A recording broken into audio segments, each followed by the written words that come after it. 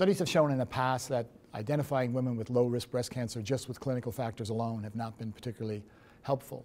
But increasingly we understand the molecular biology of breast cancer.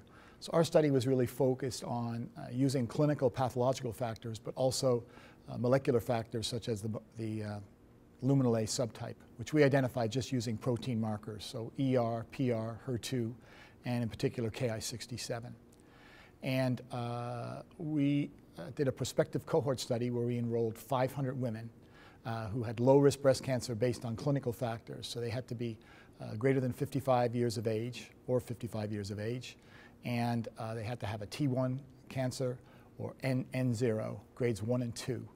And then we did routine ER, PR, and HER2 testing in their own hospital laboratory, and we did Ki67 in central laboratories, 3 laboratories across Canada. And if they had a low Ki67, less than 13.25%, they were determined to be luminal A subtype.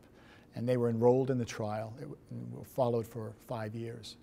And what we found was a very, very low rate of local recurrence if they were just treated with breast-conserving surgery and endocrine therapy alone without RT. So at 5 years, the rate was 2.3%, and the confidence interval, particularly the upper confidence interval, was 3.8, well below the 5% cutoff that we chose a priori. So we felt pretty confident that this rate was low and that these patients didn't require radiotherapy. Of interest, the rate in the contralateral untreated breast cancer was 1.8%, so very similar to the rate of 2.3% that we observed in the treated breast. And overall recurrences were very low as well, 2.7%.